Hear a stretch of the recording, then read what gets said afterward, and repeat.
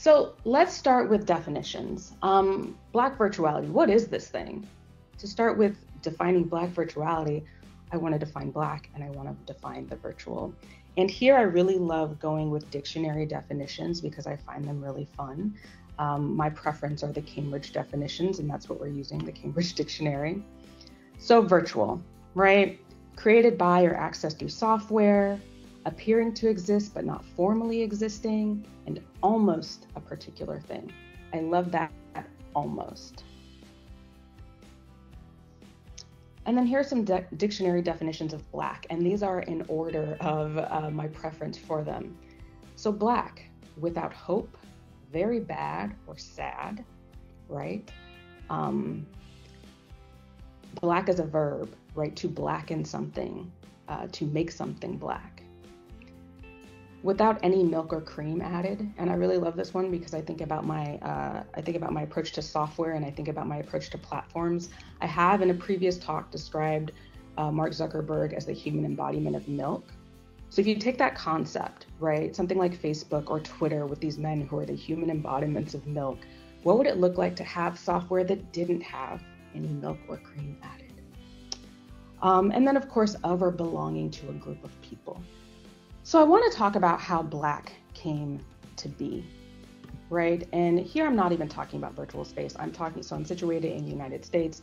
I'm a Black American. And so much of my experience and my worldview is informed by this term Black, right? To be really simple, because there's a whole other series of talks, entire disciplines dedicated to this, Blackness was invented by white Europeans for the simple purpose to justify trading human beings as commodities. It's really that simple. So Black was a term that was invented and then imposed upon a people, right? And I think about that like in my corporeal physical form. My people were not always Black, we were blackened. And I want to think about, let's think about Black actuality as defined by whiteness. When I think about whiteness and when I use whiteness in my work, I think of it as a technology itself that is shaping our perceptions, our worldviews, the way that we treat each other, the way that we receive images, the way that we create images, and all of that can function even in the absence of white people. So really important to start thinking about these terms as, while they can relate to people and physical bodies, also just think of them as concepts and think about them as technologies that have a purpose and a function. Let's take a look at the virtual space, how Blackness is imposed, created, how images are blackened in virtual space. And I am situating this work on a very narrow subset of research, which is my research in 3D graphics.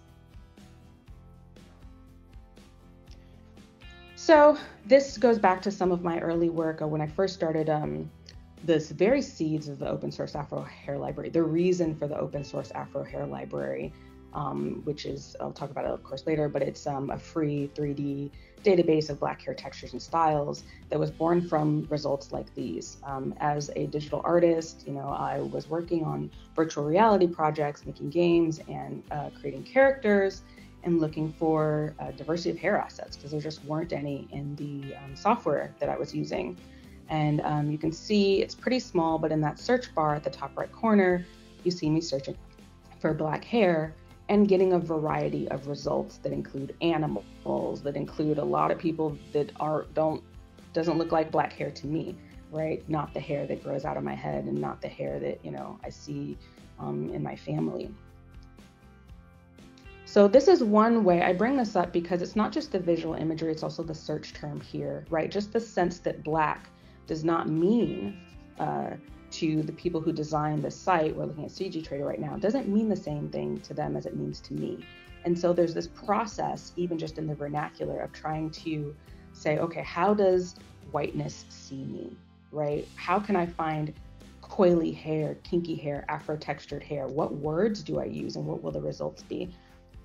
So I don't know if you see it, but I see a similarity between the images that we can conjure of a Blackness in the physical world and Blackness in the virtual space. And for me, that similarity, even before I combine those terms, Black and virtual, Black already feels virtual. It shares those qualities, right?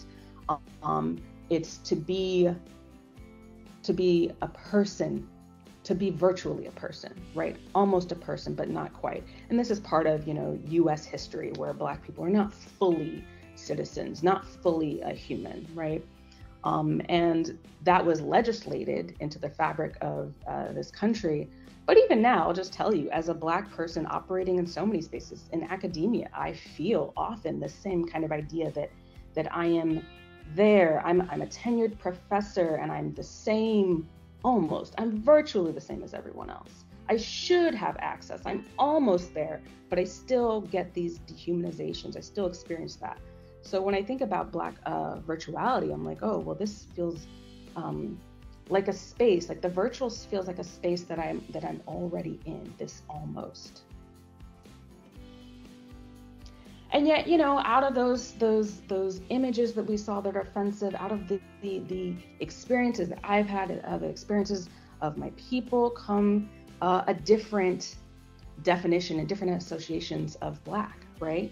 So you take a thing that is imposed upon you, and then you reclaim it, you adopt it, you make it yours, and then you have all kinds of beautiful work, beautiful art, constellations of ideas, perspectives, worldviews, ways of making, ways of being together that are incredible. Like, I love being Black, and I love Blackness, and all of the things that I love about being Black, our adaptivity, our creativity, our generosity, the way that we care for our elders, the way that we don't want to dispose of people even when they're problematic, or the way that we want to call community in and be together. Those are all adaptations from something that's been imposed, but yet something beautiful comes of that. The way I've been defining Black virtuality, right, is Black bodies, Black cultures, Black identities, and the sum of which being, Black experiences or Black stories. I think of Black virtuality as how it's constructed and how it's consumed across the board, whether that's by, with a Black worldview or a non-Black worldview. In the physical space, I have all of those together in one person. It's me, I'm here. But when we move into these virtual spaces, these mediated spaces, then we see this separation. We see this fragmentation. And when creating the library and working with artists, it was very important to me that it was guided by the sense of what I'm saying is a Black intact.